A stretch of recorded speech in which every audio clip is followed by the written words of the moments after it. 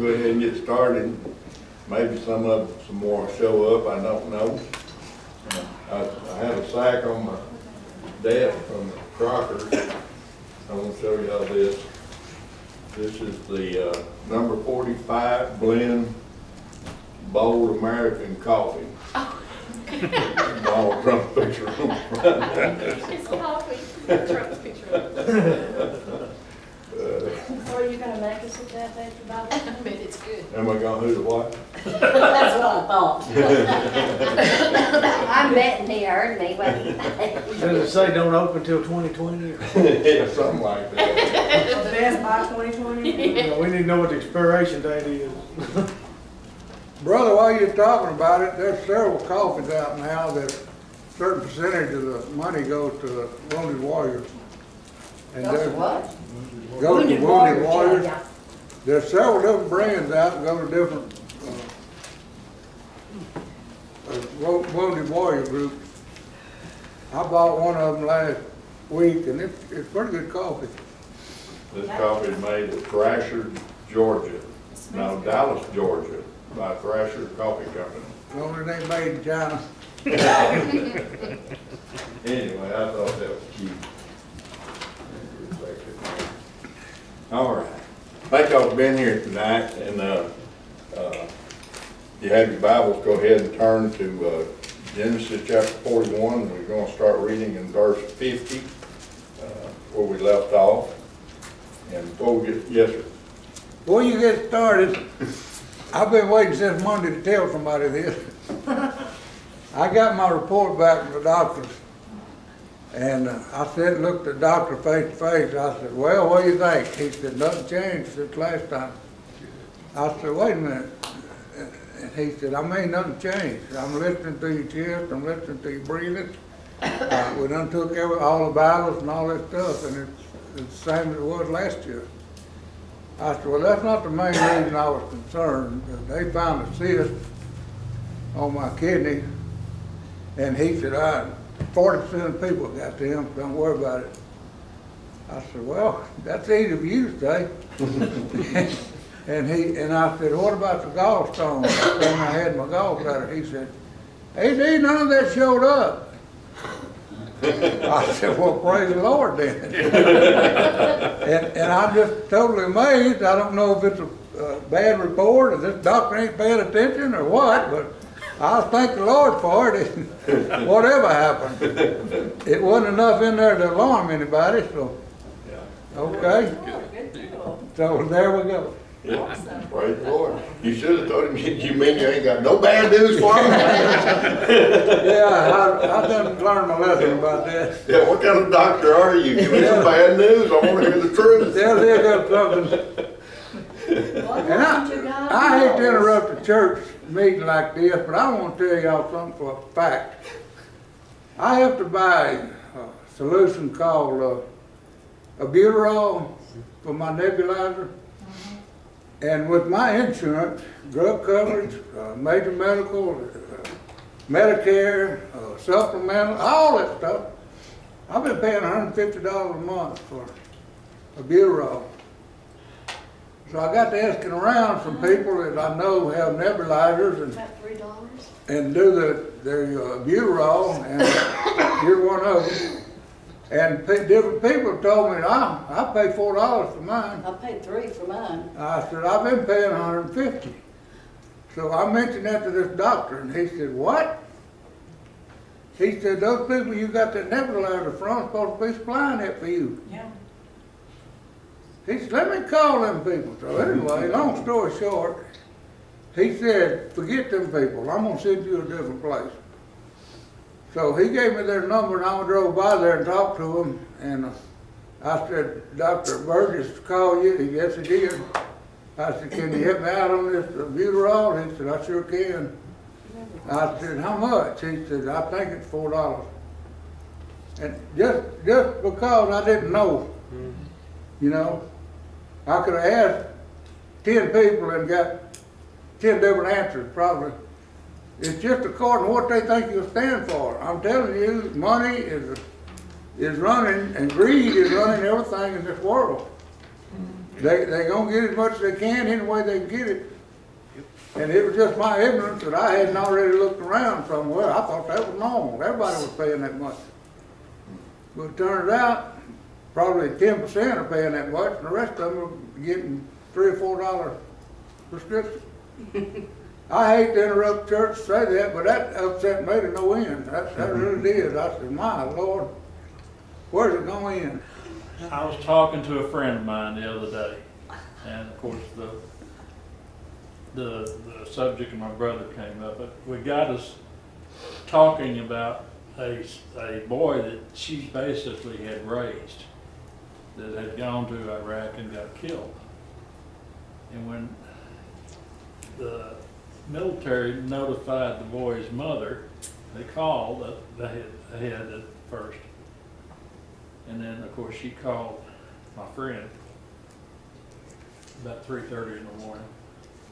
But the next day, this black car pulled up, a person in uniform come up there to inform the mother that her son had been killed. And what I want your prayers about, because I'm fixing to get into an investigation on this somehow or another.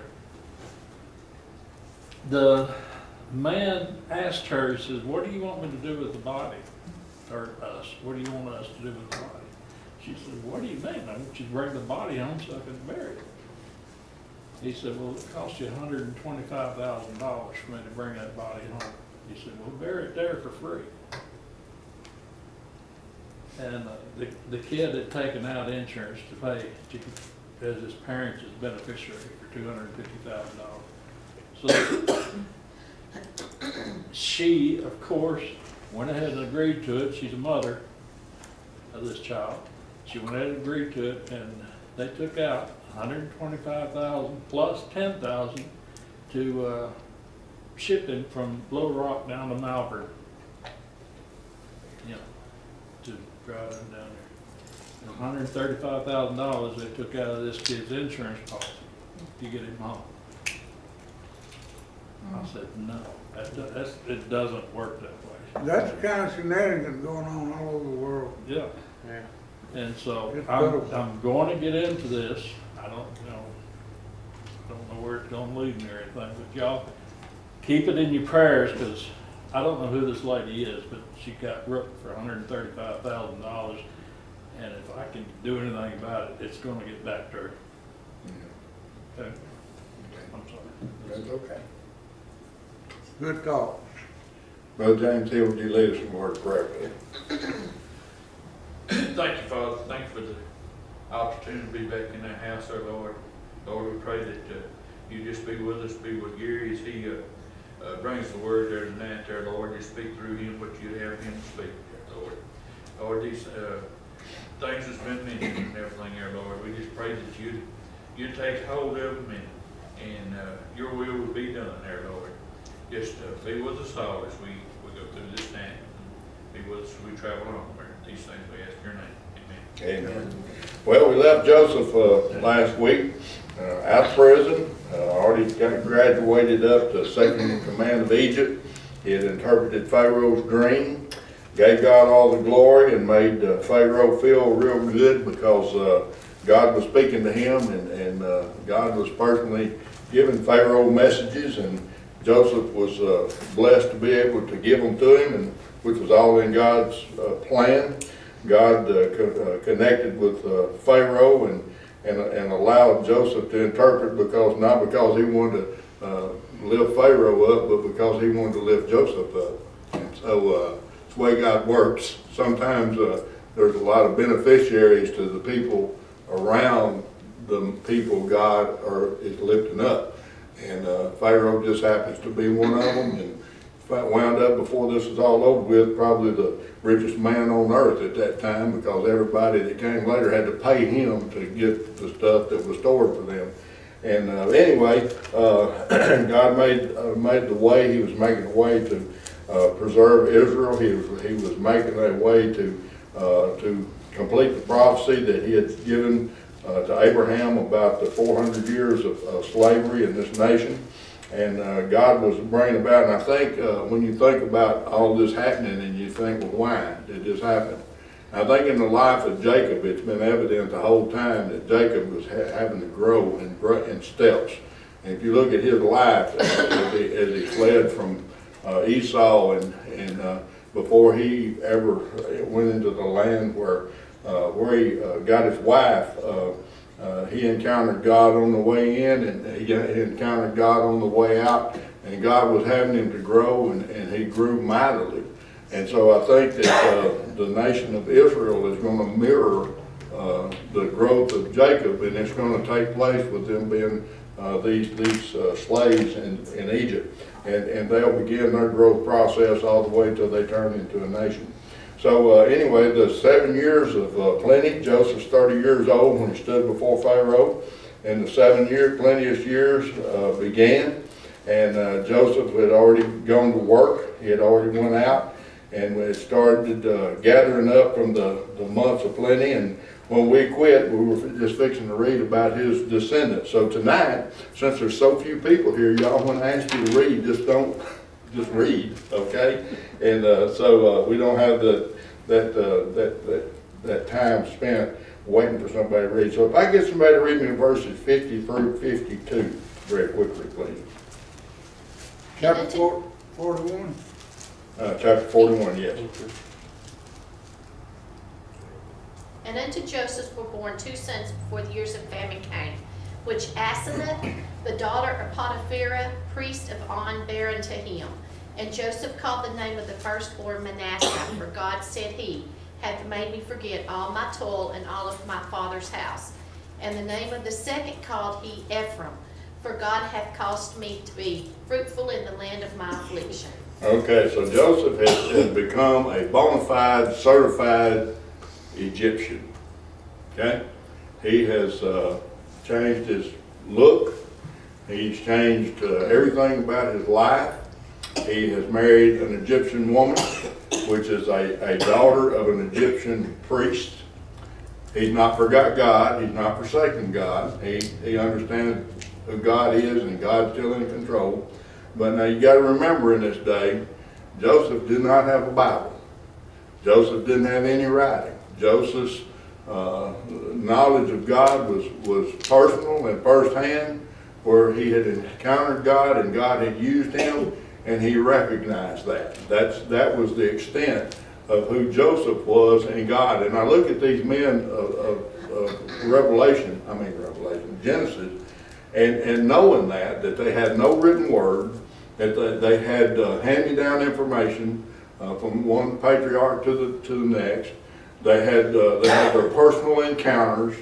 They were placed in certain, and they always realized that God was ever present, all-seeing with them. And it's amazing to me that these men lived their lives and lived and made it into the Word of God this way, and they just come what may. They let God use them, and they did it very effectively, and so Joseph is where he thinks God, and where he knows by this time God has put him. By this time he's starting to understand now more about why he's here, and he's ready to move on with his life. And when you know, things change, all of us that's got children know that when children come, life changes. Amen? Everything takes on a different look and a different thing, a different way. And so when Joseph's sons were born, by the time, and it says, and to Joseph were born 2 sons before the years of the famine. So this was within the 7 years of plenty when these boys were born. And he called the first one Manasseh. Does anybody know what that word means? Well, it says so in the scripture, really, what it means. What does it mean? Forgetting. Yeah, okay, forgetting. So, for God has said, he hath made me forget. What was he talking about? Because he goes on to mention what it was that he forgot. All right, he forgot the toil in Egypt. He forgot, that meant he forgot slavery. He had forgotten prison time. And then he went on to say, and I have forgotten all of my father's house. Now this is a good thing for him to say, but in reality we know that as long as he was in Egypt and there was nobody else around him to remind him of this, he had forgotten about it. And we're going to find out a little later on when brothers show up, he hadn't really forgotten anything, okay? And so, but this is why he named this boy what he did, is because if he hadn't forgotten, he wanted to forget. He wanted to forget. And I think it has more to do with he wanted to forgive. He didn't want to bear the hatred that he should have borne toward his family, his brothers, for what they had done to him. And so he had forgotten about the toil, and I could see where he could forget about that 13 years of toil, you know, because of how he was elevated and as high as he was elevated and as renowned as he was now, being second in power of a powerful nation as Egypt.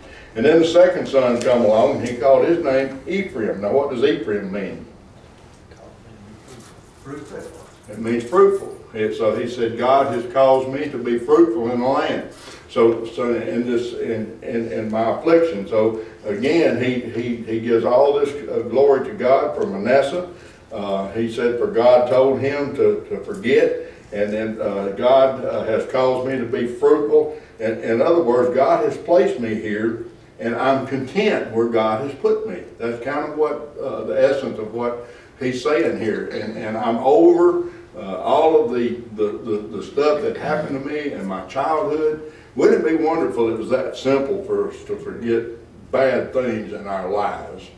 And so, but this is what motivated Joseph to name these children the way he did, and so that's the attitude. Because one thing about Joseph we know, he had a good attitude. He might have been irritated about things, but he always did his best to make things good and make things better, not only for himself. He knew that if he made life better for everybody around him, it was going to make his own life better, especially in a situation like this. This is something we all need to learn, by the way. Amen? We need to go out of our way to make life better for those around us, and it's generally going to make our lives better as a result, okay? But you have to do that with the right attitude. Amen? You can't say, well, I'm always the one that's doing good around here. Nobody else ever does any good. And so that's the wrong attitude toward it. But Joseph wasn't like that. He wanted to make sure everything around him worked well. And if he was in control of all of it, he would take control. He didn't have a problem with that. If all the responsibility and all the burden was on him, he'd take all the responsibility and all the burden and do the best job he could. And that was the thing I see it most in the life of Joseph. And it boded well for him when he came before Pharaoh. That's not what brought him before Pharaoh. The gift that God had given him to interpret dreams is what had brought him before Pharaoh. That was by God's design. But when Pharaoh told him, I'm going to put you in charge, the Bible says earlier, he went out and went to it. He went out and looked at where everything needed to be, what everything, and he took control and he took charge of that. And Pharaoh didn't have to worry about nothing anymore, because he had this man that was a godly man, and he knew he was a godly man, that God had his hand upon, and he didn't have to worry about anything, because this man of God had everything ready. Okay? Any questions or comments about this? I think what's kind of different about him is people like even his daddy, even though God allows it, they say I worked hard for everything I got. That's what a lot of people want to say, and he didn't. He endured a lot, but he didn't work hard for anything. He was prisoner and second in command in possibly 1 minute of time. So his thought process is probably a little different than the average bear. Yeah. I mean, Jacob stayed 20-something years for one woman. You know, he worked hard for her. God allowed him to do that, but in this case, he hadn't worked hard for anything. And he give God every bit of the credit. He don't have a magic potion to read a dream with or anything. So Yeah.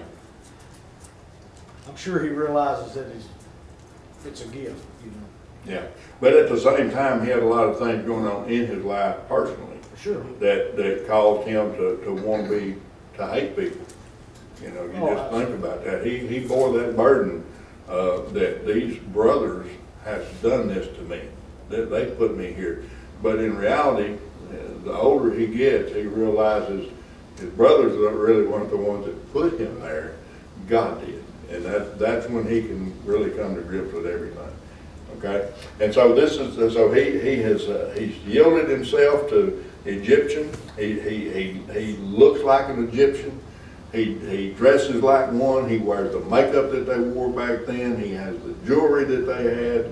He has an Egyptian wife. He has an Egyptian palace. Everything about this man now is Egyptian, except one thing. What was that? Yes, ma'am. Well, commentary in my Bible says that the names that he gave his sons were Hebrew names. Yeah. So that might be- Yeah. But everything, that's what I was going to say, everything about him was Egyptian except one thing, his heart. His heart was still God's. And so he still had a heart for God. And so let's go ahead and read verses 53 through 57, please. Then the 7 years of plenty, which were in the land of Egypt, ended, and the 7 years of famine began to come, as Joseph had said. The famine was in all lands, but in all the land of Egypt there was bread. So when all the land of Egypt was famished, the people cried to Pharaoh for bread. And Pharaoh said to all the Egyptians, "Go to Joseph. Whatever he says to you, do." The famine was over all the face of the earth, and Joseph opened all the storehouses and sold to the Egyptians. And the famine became severe in the land of Egypt. So all countries came to Joseph in Egypt to buy grain, because the famine was severe in all lands. Okay. So Joseph had gone out in the plenteous years. It's something here how verse 46 begins the 7 plenteous years, and by just a few verses later, the 7 years is over with.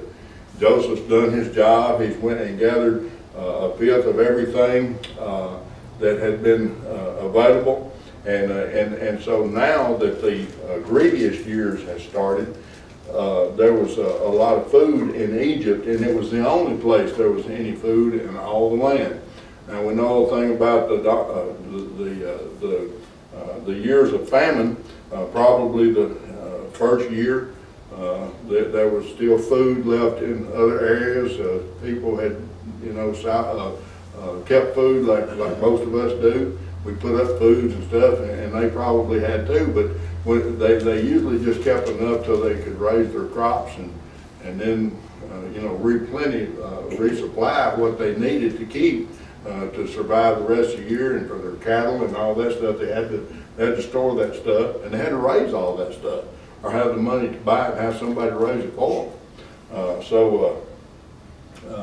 These people, before this next year is over with, the first crop failure, they're in a world of hurt because they didn't have any way to keep the food and preserve it like we do. And so I guess they could if they'd built great bins like Joseph built in Egypt, but he was preparing for this, and they didn't know it was going to happen. And here's something else that crossed my mind. Here the children of Israel had access, the children of Jacob, Israel, had access to the power of God, and they sold him. Think about it. They had it, they didn't like it, and they got rid of it. They sold him because they didn't like what he said. And so Egypt wound up the beneficiary of God's blessing to one of their own, because they put him in Egypt. And so, of course, like I said, it was by God's God had arranged it to be that way. And so Egypt had bread. And so people were beginning to come to Egypt. Verse 55 is kind of amazing to me. And when all the land of Egypt was famished, the people cried to Pharaoh for bread. And Pharaoh said unto the Egyptians, what did he say to them?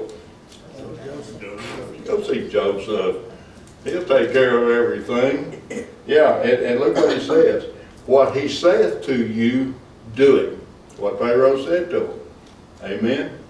And so, I just jotted down a little old note, because I'm always looking for things that remind me of Christ. And in this situation where Pharaoh had been given this power, and he was in control of everything that meant anything on earth, the food supply. And Joseph, Pharaoh told the people, said, you go to Joseph and what he says to you do. And I got to thinking about when Jesus Christ in the Transfiguration up on the mountain where he met with Elijah and Moses. And you know, remember the bright light showed up and Peter, James, and John saw it and they just, whoa, you know, let's build a temple and all that right here because of this. And do you remember what they heard from heaven as they watched that scene? This is my son. Hear him. Hear him. And do That's what why he God says. spoke to them from heaven when they were gazing upon this spectacle. Peter was having all kinds of trouble keeping his mouth shut, and he was saying, let's build a temple to each, let's build 3 temples, one to each one. And God spoke and said, hear him. You know, you be quiet, listen. And that's kind of what the way Pharaoh does with Joseph. He tells the people, you hear him, you do what he says, whatever he says, you do it. And so it says then that the famine was all over the world, all over the earth, and Joseph began to open up all of the storehouses, and he sold the food. Amen? He sold the food. Before any food was given away, all the money had to be taken in. If you want it, here it is, buy it. Okay? Is that the way government works today? Not in our nation. They rake it in and then they just give it away. Yeah, and so that's the way it is. But they weren't giving it away, they were selling it, and the famine got worse and worse, and then other countries began to come into Egypt to Joseph to buy corn. Now God has set up the meeting, because just like everybody else, Jacob and his family don't have anything to eat. And when you read this story and you see how it just comes together, and you know, it's amazing how God can work.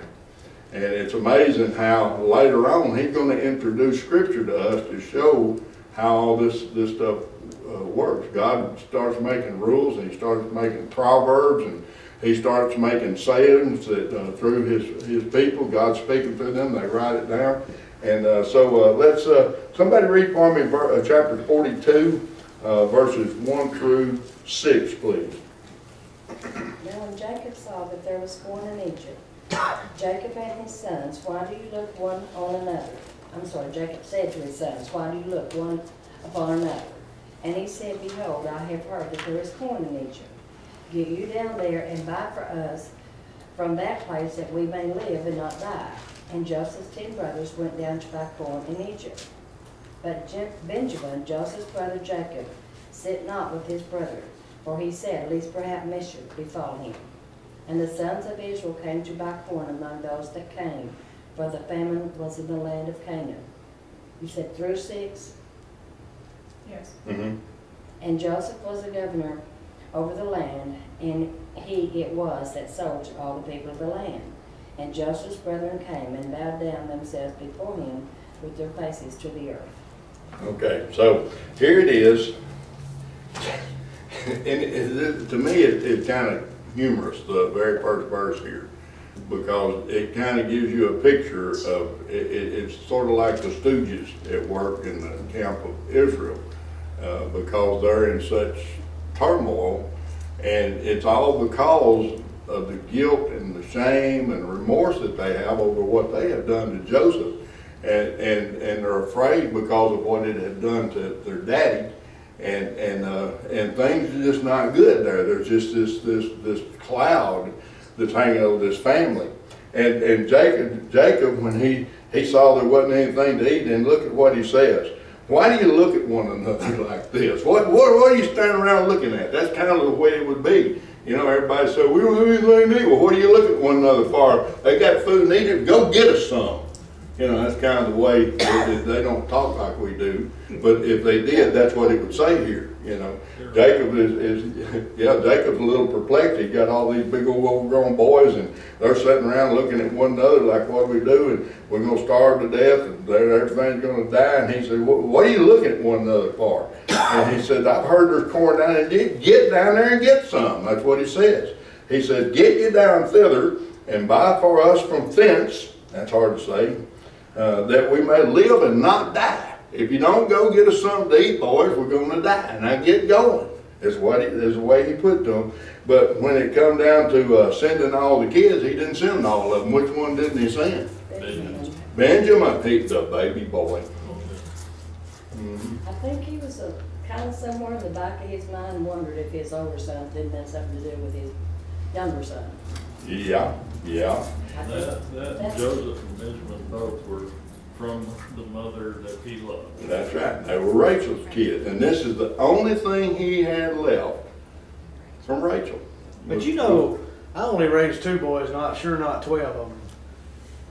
But I could usually tell when they were plotting something. And it just makes you wonder if somewhere in Jacob's brain, he didn't think they may be the reason he don't have Joseph. Yeah. That may be another reason he didn't send Benjamin. He may, I don't know. I got an inkling what was going on around the house. Usually, eventually, old Dad would catch on by the way they acted.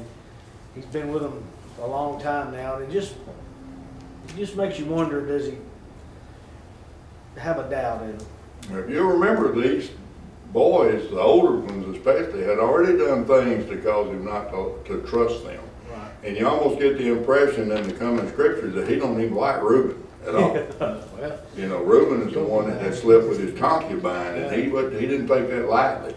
And he took away the birthright and everything, and then Levi and Simeon, or Simeon and Levi, because it was Reuben, Simeon, and Levi, and age, and Judah, and Simeon and Levi had embarrassed him by killing those people the way they did, and he said they caused him to stink in the land. So they were all out of the picture as far as Jacob was concerned. They didn't have anything going for them as far as Daddy was concerned.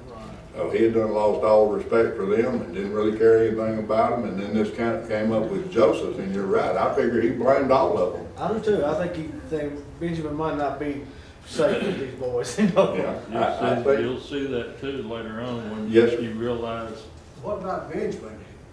Had he even been born? He hadn't even been born whenever Joseph was sold into slavery, had he? Yeah, because Rachel was already dead. Okay. Yeah, he was just a little boy, and see, that's Joseph had knew him because Joseph was only 17, and so I don't remember. I didn't put a pencil to it or try to figure out how old Benjamin was, how much younger he was. Than somebody might want to attempt to do that, and we'll know. But he was just a little child when all that went down, and so now we know that Joseph's been in Egypt now. He's 37 now. When the 7 years of plenty, because he was 30 when he went before Pharaoh, the 7 years of plenty is gone. He's 37 or 38 years old now that this has transpired. So Benjamin's not just a little child anymore. He's probably on up in his later teenage years, or maybe even his early 20s. So I figure he is. That's just my way of thinking. I don't have any way of proving that because I didn't check that to see if it's even in the Bible, the difference in their ages. But Rachel was dead, so when this happened, so she died giving birth to Benjamin.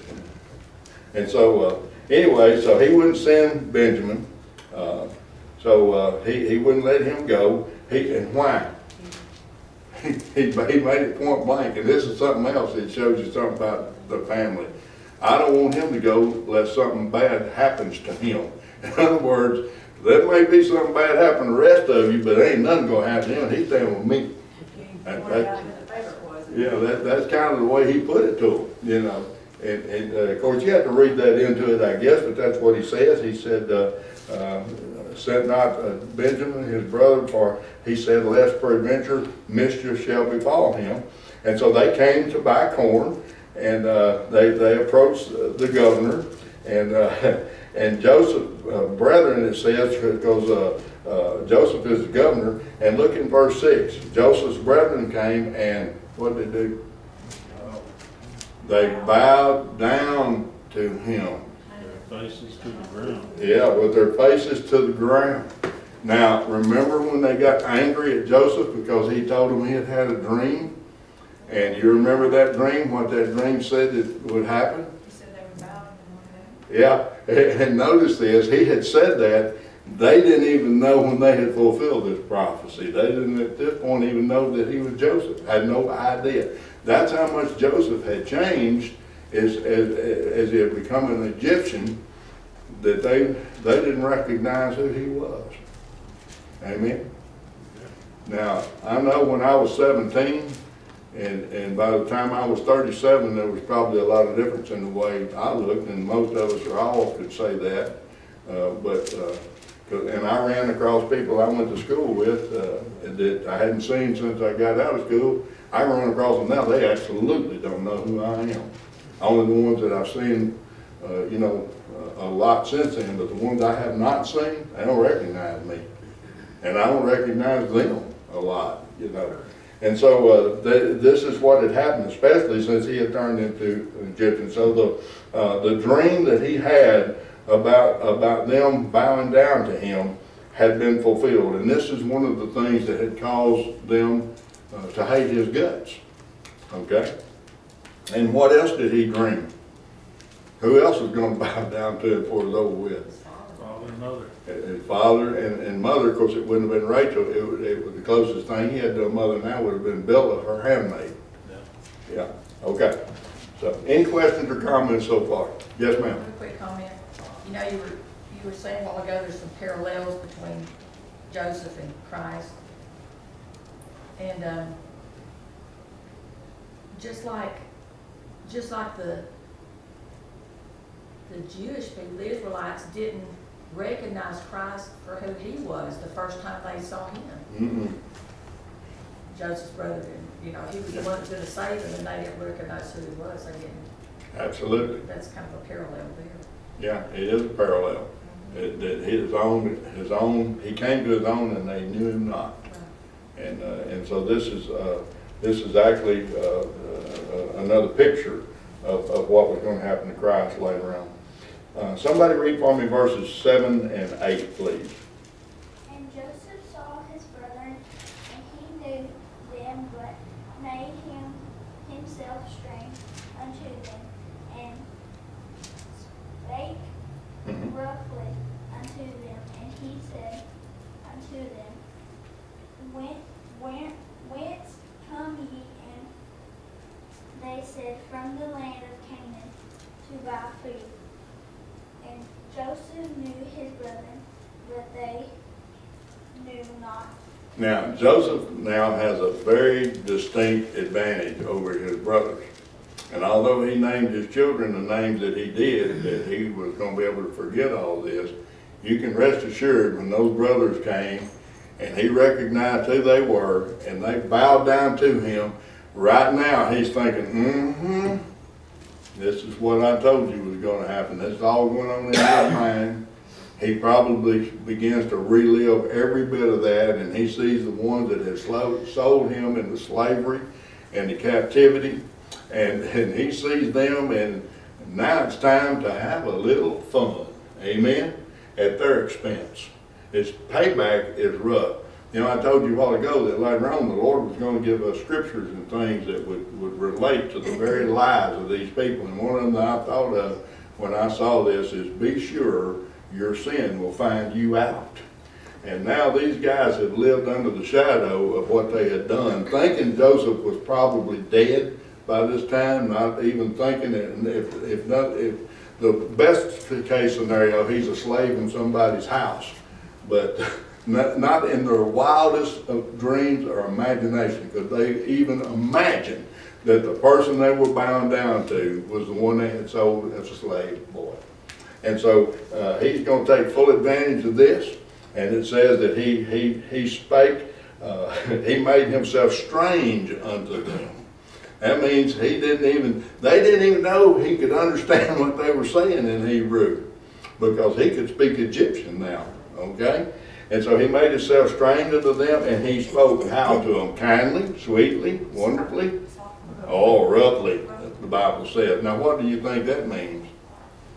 He didn't say anything kind to them, did he? Yeah, he was very direct with them. He was very rough with them. He didn't have anything nice to say to them, and he began to question them very suspiciously. Where do you come from?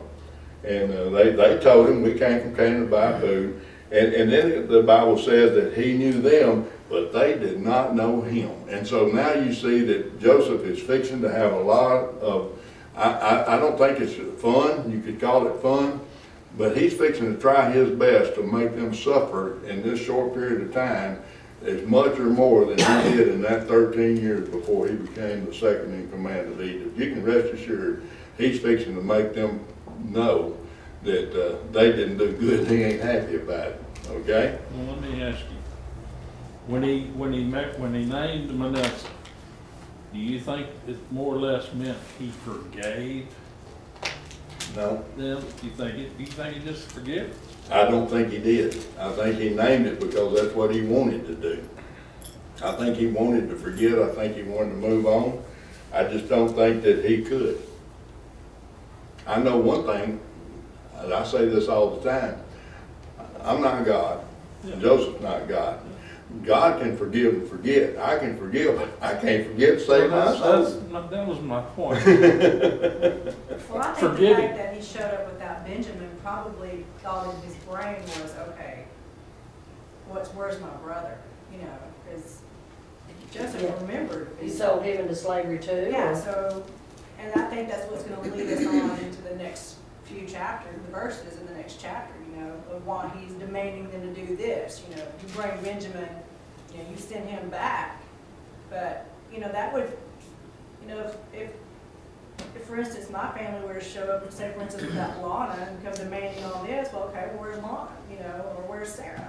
You know, what you gotta keep in mind too is we're all wound up on what's going on with Joseph, but those are the 12 tribes of Egypt, and God is teaching those brothers a valuable lesson. He's using Joseph to do it.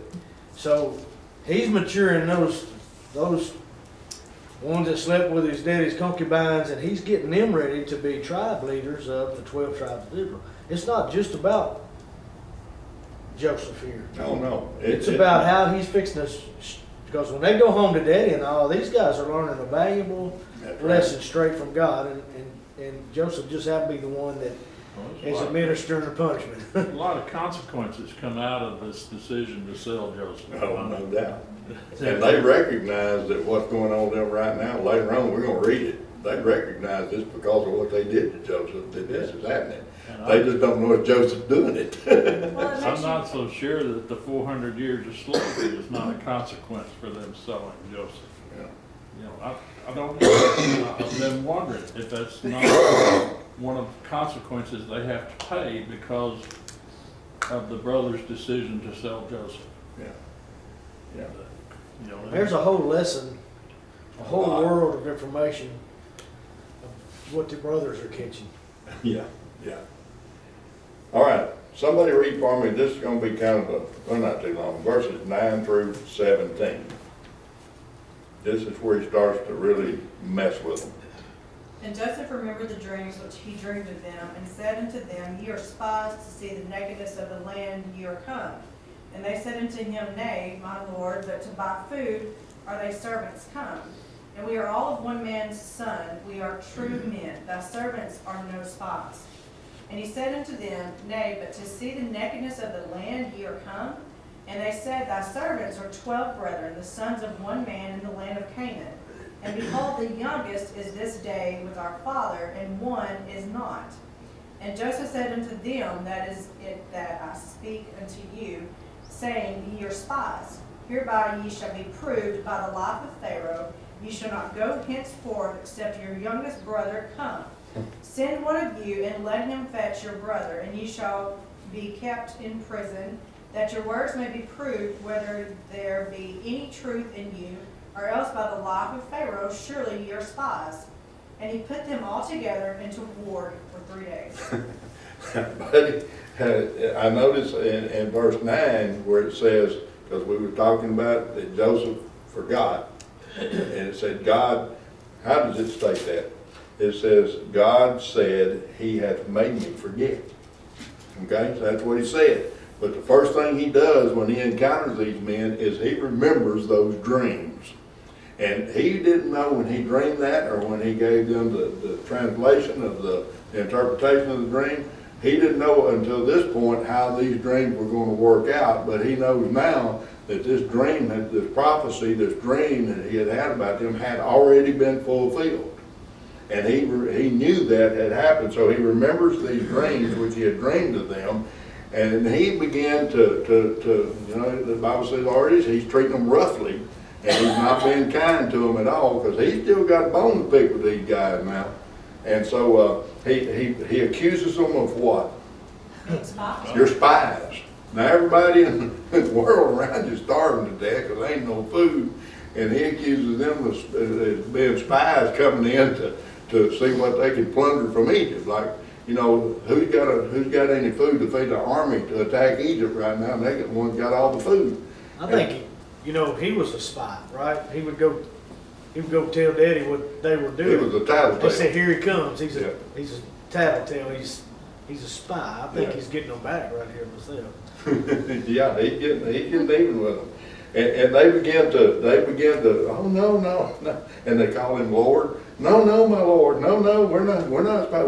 We're just servants. We just came here to buy food. And then they began to describe to him who they are. They began to really talk and try to describe to him who they are and where they came from. And it's interesting, and he holds his peace. And they began to say in verse 13, thy servants are 12 brethren. And so they included Joseph in this because he's one of 12 brethren. And he said, the sons of the land of Canaan, and behold, the youngest is this day with our father, and one is not. That's the way they put it to him. And the one that is not is the one that is, they're standing in front of him. Okay? And you know, if you want to look at Christ again, you see another picture here. The one that was supposed to be dead ain't dead. Okay? And so they're not only is he not dead, they're bowed down in front of him right now. Okay?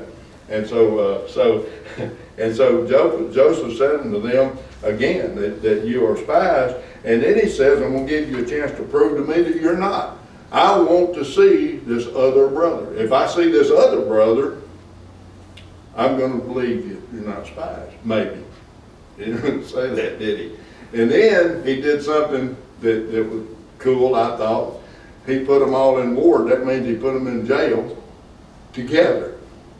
And he's going to give them time to, you can hear Reuben right now, I told y'all not to do that, but no, you had to do it anyway. Now look where he's got us here. Yeah, for 3 days. 3 days. So here's some more pictures of Christ. They're put in ward for these 3 days, and they're going to have to prove now that they're telling the truth. He's not going to take their word for it. And so it's interesting here, but let's go ahead and read verses 18 through 24, somebody please.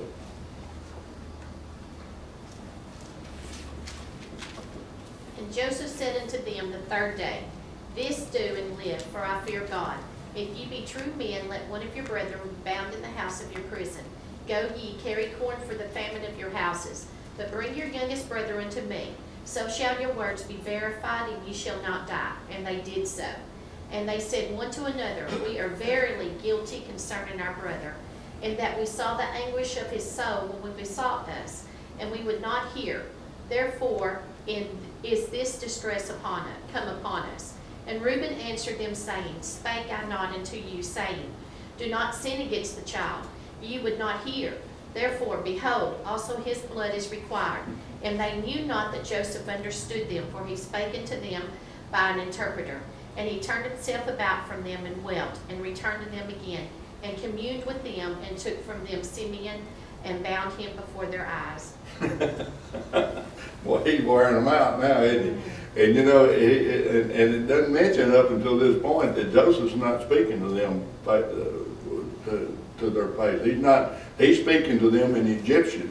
and he's allowing an interpreter to speak for him to them and for them to him, like he ain't got a clue what they're saying. Boy, he's putting on a show for them now.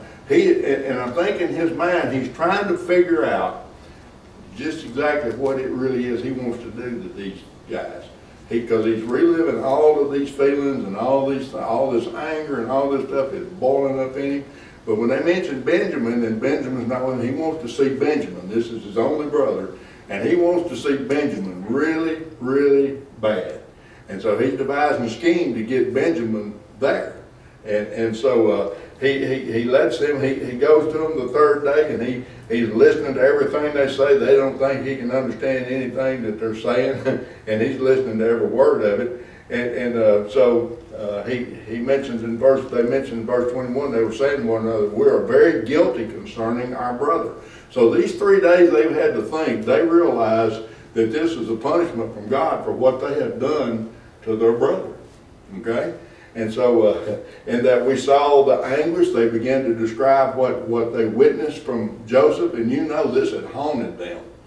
That he was the anguish of his soul when he saw us, and we was not here. Therefore his distress has come upon us. We feel now, we understand now the anguish that he felt as we betrayed him and sold him into slavery. We feel and understand now how he felt. That's what they're saying. And so Joseph is listening to all this, and that's when Reuben speaks up and he pointed the finger at everybody. And he did that. He told them, he said, put him in the pit. And remember, he had them to put him in the pit. And he went off to do something with the flock. And his plan was, when all the rest of them left, he was going to come back and get that boy and take him back home to daddy. And that's what his plan was. But when he was gone is when they sold him. And when he came back, the child was not there. And so he began to remind them. And now here's the thing about it. This is stuff Joseph don't know about till just now. Okay?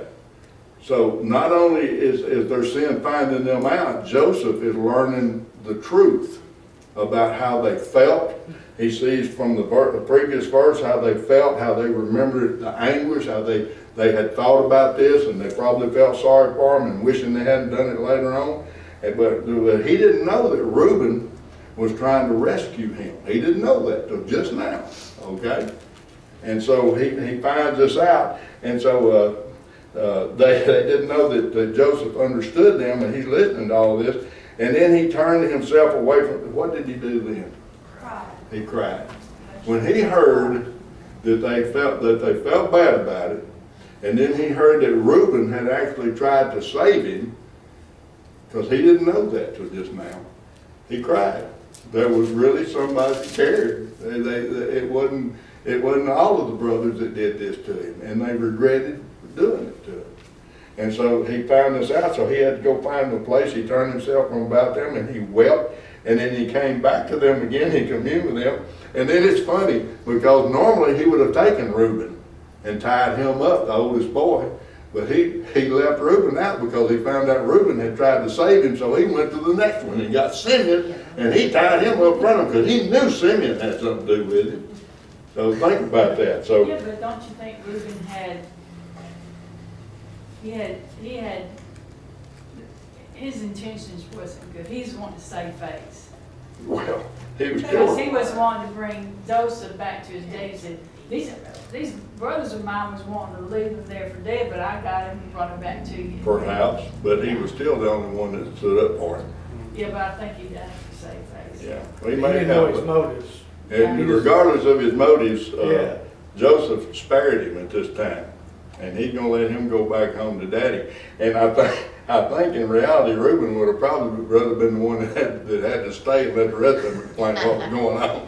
But anyway, whoever got bound up and stayed there in Egypt was way better off than the ones that had to go back. Okay. Praise Jacob. Yeah. Let's go ahead and we're not going to try to finish the chapter. Let's see. Y'all read for me, somebody read for me verses 25 through 28, and we'll call it evening.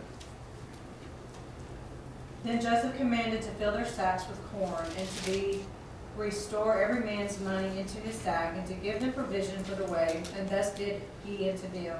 And they loaded their asses with the corn, and departed thence. And as one of them opened his sack to give his ass provender, in the end he espied his money, for behold, it was in his sack's mouth. And he said unto his brethren, My money is restored, and lo, it is even in my sack. And their heart failed them, and they were afraid, saying one to another, What is this that God hath done unto us? All right. So Joseph had commanded them to put their grain in their sacks and everything, and then put their money back in there. Now, why do you think he did that?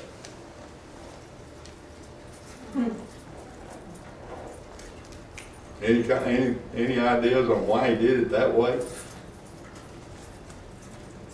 I think he's feeding his family and not charging them for it. Maybe so they had the money to come back. It's hard to believe if he did it graciously or to torment them more. You don't really get the understanding from this why he did it the way he did it. He might have done it so that he would be sure that they had money to come back to bring the young son. Well, yeah, he'd been gone a long time, so he didn't really know how much money that Jacob had. But Jacob actually had way more money than he sent. But he didn't know that because God had blessed Jacob because the blessing of God was upon him. I think he had a plan in everything Well, that he set foot to do, and that was part of his motion right there. I think he was wanting to see where their hearts were. And once they got the money, that, oh no, he's gonna really think we are spies. Yeah. And so, to go back, and he was gonna see if they was gonna come back and own up to what had happened. You know, in them famines like that too, I imagine they were borrowing from each other, and the money market was crashing because, you know, they thought next year's going to be better if we can just make it through this year, and they borrowed and took from their family, and well, if next year will be better until it ate them all up, you know. I think he did it so he'd be sure and come back. I don't know. I don't know why he did it. You know, it's just a guess, but I know the effect that it had when they got away from Egypt and they got headed home and they stopped and it was time to feed the donkeys and they needed to take some of the grain out to feed the animals and maybe feed themselves too and when they opened it up, we're not spies and now we're thieves. Yeah, there's the money. And what the Bible say? Their heart failed them. It scared them to death. They got the dropsy. Oh, this can't be happening to us. What else is going to happen to us? And then they got to come home with all that money in Yeah. their sacks and their dad's. And then who do they blame? God. God. Look, notice that. Notice that. Now you got to remember who else is in this group of men with them. What's the other brother? I don't know if we mentioned his name or not. His name's Judah. Judah's the fourth born, and he is going to be the one who carries the lineage of Christ. He's the one that's going to carry on the godly bloodline that Christ is going to come from. And he's in this group now. So that just tells us that, you know, just because these men were in the godly bloodline of Christ, don't mean life was easy for them. It don't mean they didn't cause trouble, that they didn't get in trouble, that they didn't do things that were sinful. And I thank God that he does use sinful men. Aren't you glad that he does? And so Judah's in this bunch, and they're right now his heart is failing just like the rest of them. They were afraid, and they said one to another, what is this that God hath done unto us? Listen to this. They knew what they had done was wrong. They knew they were guilty. They knew they were paying for it, but they were blaming God. Amen? They were blaming God. Do we do that? Sure. I don't blame God. Now, I've never blamed God for anything, but I blame other people. You know, well, if you hadn't done that, this wouldn't have happened, you know. Yeah. Which is basically probably pretty close to it. But what I'm saying is they were at first blaming themselves. Right, right. But now things have gotten worse, so they ain't blaming themselves no more. They're blaming. It's got to be God doing it. Was he? I'm surprised they're not blaming each other. Which one of you guys stole? Well, they already did that. Yeah. Reuben's already done that. He's already pointed the finger at the rest of them. Yes, he was doing it. But God was doing this to them, wasn't he? He absolutely was. He was doing this to them. Are you asking if maybe we see when God is actually trying to teach us something through bad things happening to us, if this is, are we willing to see this is God? Or, I'm not sure I understand your question. I think what I'm trying to say is they have sinned. What they did to Joseph was a sin. They lied to their daddy. They caused undue stress on their daddy to the point where he became a homebody and overprotective of the younger son. He lost all respect for those boys because of what they had done. He was more caring about Benjamin the young one. He didn't really care what happened to the rest of them. He acted that way until we find out later what he says about Simeon. But and so then when they get here and all this stuff is falling apart, they've been accused of being spies. All of this has come apart, and I think we're seeing that sin has consequences and it has an effect on everybody around us. And this is the consequence. It's fixing to affect Jacob, it's fixing to affect Benjamin, and it's fixing to affect the beginning of their nation for 430 years. That's the ripple effect of this. It actually goes further than that. Oh yeah, it goes way further than that. But if you look, you mentioned earlier about the birthright. Who gets the birthright now from Israel? mm-hmm. It lands on Manasseh and Ephraim. It's taken And away Joseph, not even a tribe. Yeah, Joseph is dead now. Well, I don't know. You're getting way ahead. Well, I know. I'm just talking about everything that happens. But the birthright goes to Manasseh and Ephraim, and then later on, down, when Israel splits, you have the southern kingdom and northern kingdom. Because the northern kingdom, Manasseh and Ephraim go to the north, they take the name Israel.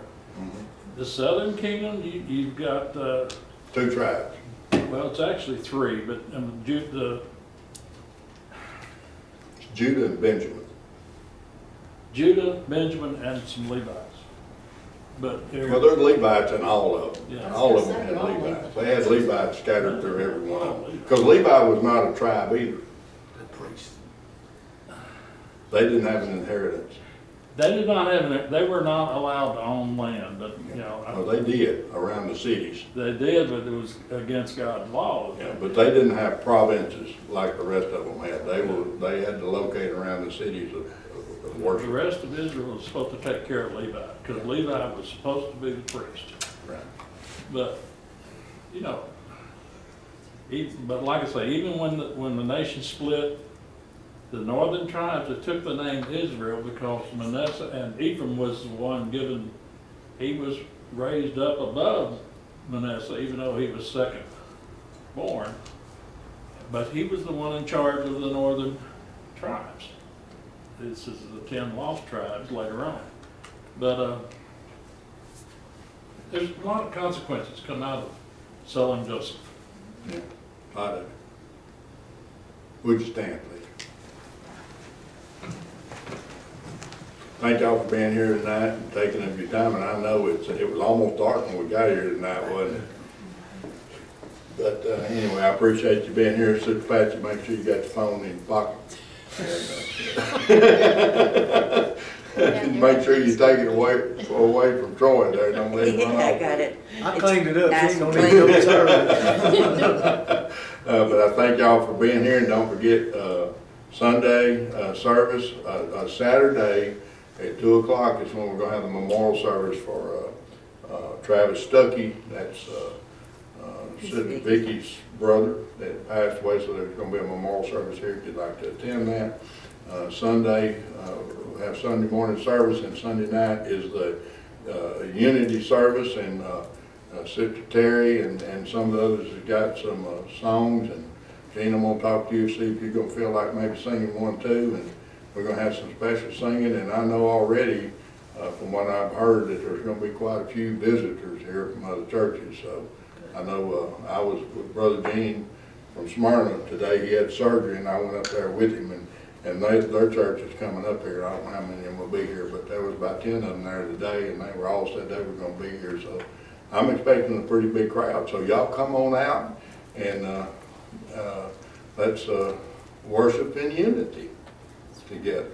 I'm looking forward to it. I dread it in a way. I'm nervous about it because I don't know what I'm going to preach about to them yet. But anyway, Lord's working on it, so we'll get it down. Yeah, like Brother Gene told me yesterday when I talked to him. He said, "Brother, just do like y'all would do, just shuck corn." And so we'll be shucking corn Sunday night. So anyway, I hope y'all get to come and look forward to a blessing and a time of unity. You know, if there's one time that this country needs the unity of the Christian people, it's now.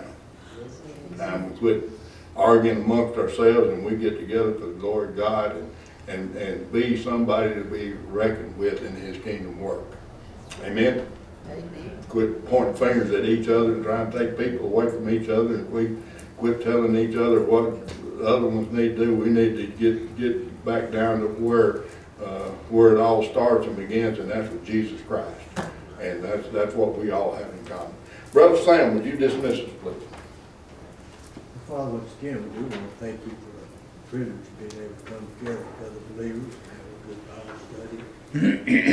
Other people put into understanding of scriptures and everything, and it's all to understand it better and better.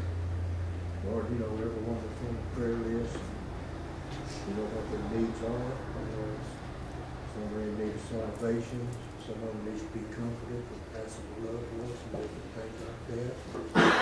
Financial, whatever. Lord, we just ask you to bless and meet all these needs according to your will. Be with us as we get separate ways. Here's for the victory. In Jesus' name, amen. Amen.